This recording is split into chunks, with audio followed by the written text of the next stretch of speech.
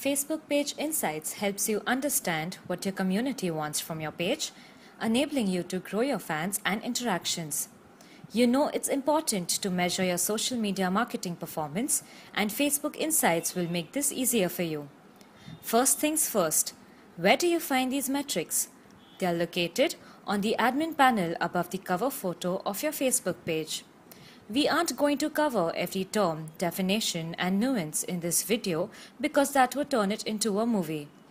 Most of the terms have a question mark nearby that you can click on to get the definition. We will cover how to interpret the best metrics to help you decipher what is going right and wrong on your page. Main Insights. Click on See All in the Insights box.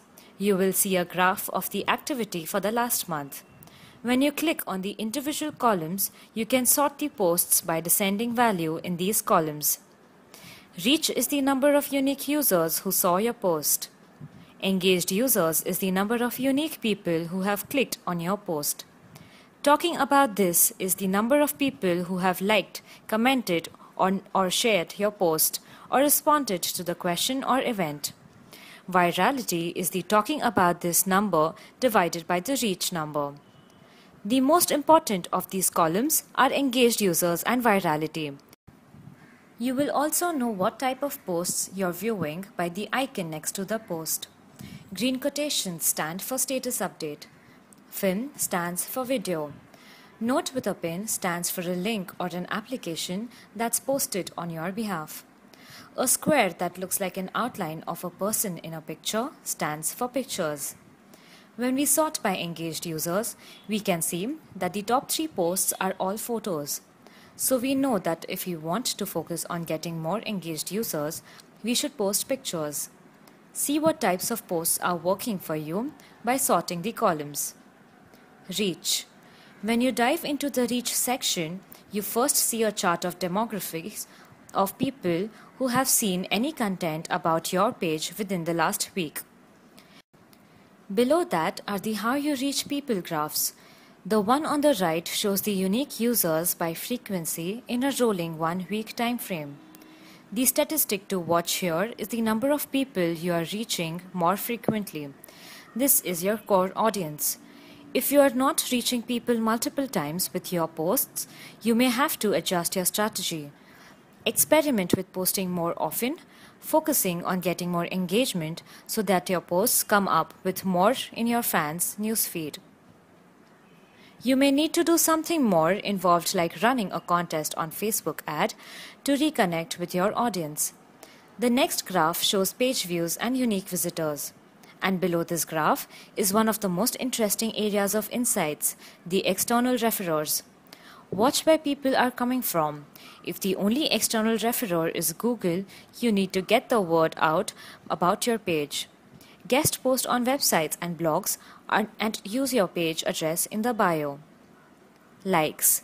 The next area of metrics is the likes area. This area breaks out your fans by demographics, which can be useful for future ad campaigns. The area to watch in this section is the where your likes came from graph. In this particular page graph, we can go back and track the posts on the wall to see what happened during the spikes. Pay attention to what's working. People talking about this. The people talking about this number is publicly displayed on the left side under the number of likes. This figure is a great measure of actual engagement. It includes all the following activities that can happen on your page over 1 week rolling period. Liking a page, posting to a page wall, liking, commenting on or sharing a page post, answering a question posted, RSVPing to an event, mentioning a page to a post, photo tagging in a page, liking or sharing a check-in deal, checking in at a place. The best part of this statistic is that you can see it on any page, meaning it's public information. Now you can tell if a page is interacting with people. Big fan numbers don't mean that the page is healthy. The people talking about this statistic is the one to watch. Watch your competitors' numbers to monitor that is working for them. For an accurate picture, Take the people talking about this number and divide it by the total number of fans.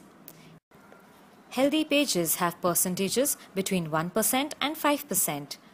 The graphs on the actual people talking about this page within Insights aren't as interesting as the overview on the main page. Facebook Insights helps you track the health of your page and can immediately see when you need to make some adjustments to your strategy.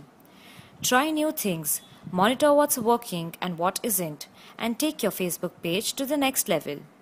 I hope this gives you some great ideas on how to use the new Facebook Insights to monitor and grow your audience.